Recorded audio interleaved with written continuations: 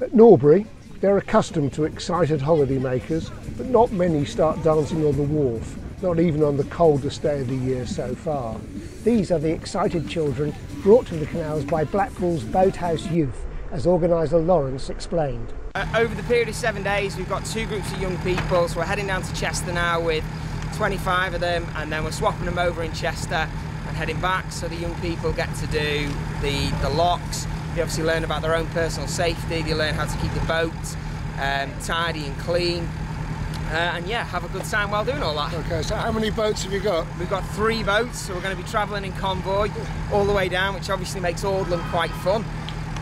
But they work as a team, and by the time we got to the bottom of Audland, they're absolutely nailed the locks. And the kids are from where?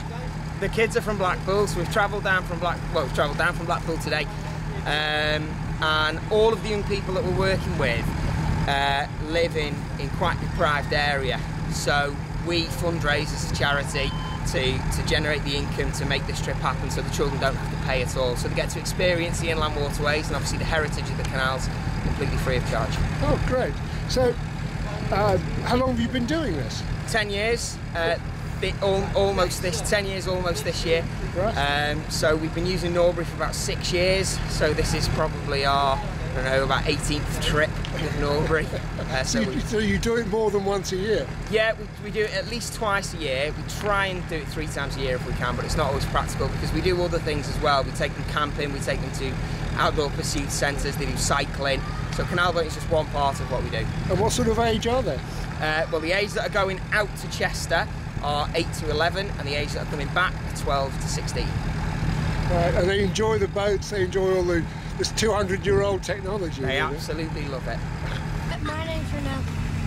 My name's Mackenzie. Okay, so is this the first time you've done this? Is it the first time you've ever been on a narrowboat? This is my first time. Right, but you've been before, have you? I've been like 20 times.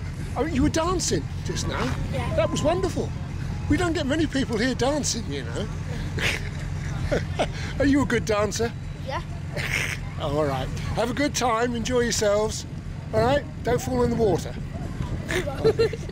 We suspect they may be dancing down the many lock sites all the way to Chester.